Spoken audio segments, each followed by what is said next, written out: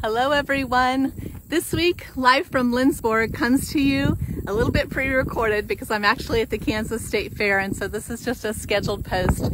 But I'm coming to you from a place that's actually 45 miles from Lindsborg, but definitely a must-see if you're in the area. This is Cheyenne Bottoms. This is about 41,000 protected acres of inland wetlands, which is just an imperative stop for shoreland birds as they're migrating. And so about 600,000 birds, I believe, come here in the springtime, come through this area, and about 200,000 in the fall, and more than 300 species of birds have been seen and recorded in this area. So it's a great place to come. Today we've seen a lot of cranes, we've seen just umpteen birds. It's been fantastic.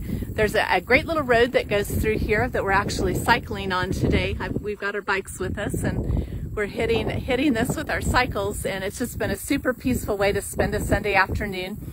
I really encourage you to come early enough in the day to enjoy the Kansas Wetlands and Wildlife Center, which was just right across the road and down the highway just a little bit from where we came in to Cheyenne Bottoms to be able to do this ride. We'll see you again in another week. We'll actually be live again, and we hope that you stop and see this great place while you're on your way to or from Lindsborg, Cheyenne Bottoms, right in the middle of Kansas. We'll see you next week.